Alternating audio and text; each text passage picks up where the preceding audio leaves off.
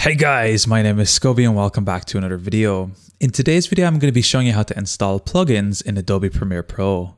This is going to be a nice, quick and easy tutorial. I'm going to be showing you step by step how to do everything. Let's jump right into this. So the first thing you're going to need for today's video is any plugin you would like to install and use. In this case, I have this Ultimate Earthquake Text Shake plugin from Cinecom, and we're going to be looking for plugins in a PRFP-SET format. So as you can see, it's in a PRFP-SET format right here. So once you have your plugins downloaded from wherever you need them from, what we're going to be doing is coming to Premiere Pro, and we're going to be coming to our effects panel. If you can't find this, simply go to Window and click on Effects, and your effects panel will open up. From this point, we're going to be coming up to the top of the window, and we're going to be looking for the burger menu right here. We're going to be clicking this open, and we're going to be coming down here until we see the option Import Presets. And then we'll have to locate to where our current presets are downloaded. And you can see my plugin shows up right here. Simply select it, click Open, and then your plugin will be installed into Premiere Pro, and it will work across all projects.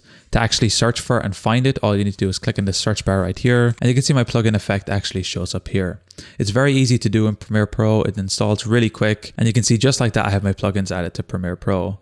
Now, I don't believe there is a limit on how many you can add. If there is some issues happening after you install it where they don't show up, I would recommend just restarting Premiere Pro. In my case, I didn't have to. However, depending on the version you're on, it might cause some issues and you might need to restart. So keep that in mind. Anyway, guys, it's as easy as that to install plugins in Adobe Premiere Pro. If you guys enjoyed this tutorial, be sure to drop a like.